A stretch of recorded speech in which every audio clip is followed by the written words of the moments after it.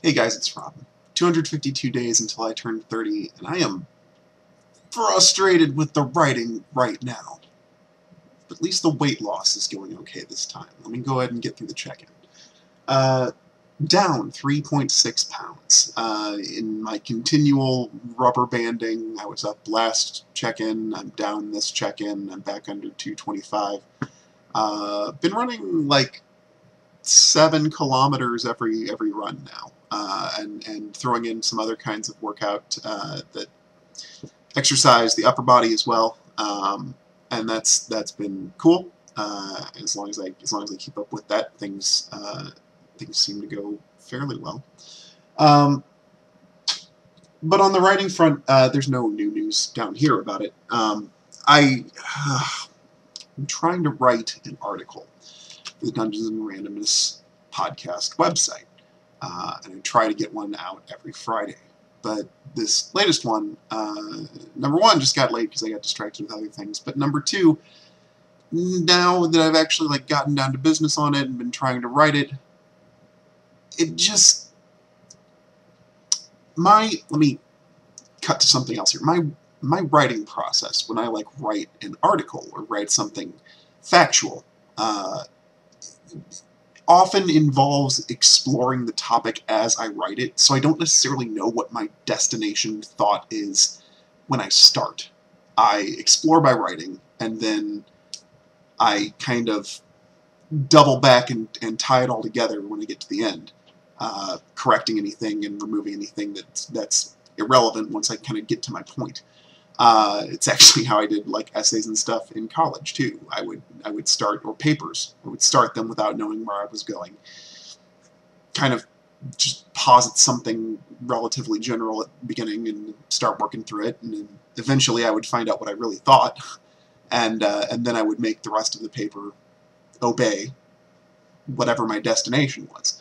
And that's fine when it all comes together and it works, but it's substantially less fine when you've sat there and done about 3 or 4 different tries at it and you keep running into the snags. And it's a risk of that process. That's the fact of the matter is, by doing the process that I use, I'm running that risk by the very nature of what I'm doing.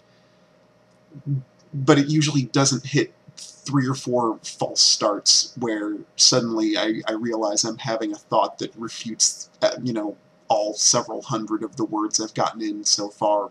And several hundred words by themselves don't take long to type, but the thinking that's been going in between them to puzzle out the next paragraph of each, you get the idea. I'm prisoner of my own process. And it would probably help if I just laid down in bed with a notebook in front of me and kind of tested all the boundaries of what I'm trying to say before I actually try to make an actual articulated comment of any length. But that's not what I've been doing. I've instead been throwing myself at this Sisyphean task and watching my proverbial boulder roll back down the hill several times now. So that's infuriating. I'm just putting it down for the night, and I'm going to look at it again tomorrow, or perhaps late tonight while laying in bed with a notebook, and like I just said. But yeah, so there's that. Then there's the editing on the novel, which is not back yet. This is the day of the deadline, but the time zone that my editor's in is different from my own, and so she's still got 2 hours to still be on time like that, and she's said that she is working on finishing up tonight. So that's, the deadline is still not passed yet, so she's not late. She is still well within contractual deadline, and yeah, I don't hold anything against that. But at the same time, I had hoped to talk to you about it today, and it's not quite here yet, so I can't talk to you about my reactions to seeing that and what that professional editing has entailed. I don't have the example in front of me to look at and talk to you about yet. So that will be next time if all functions as planned.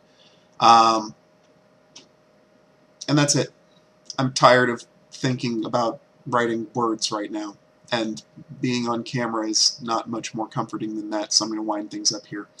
As always, check the links down below in the description for all the social internet things that I do. They're all linked down there. Thanks as always for watching. Take care. I'll see you Thursday.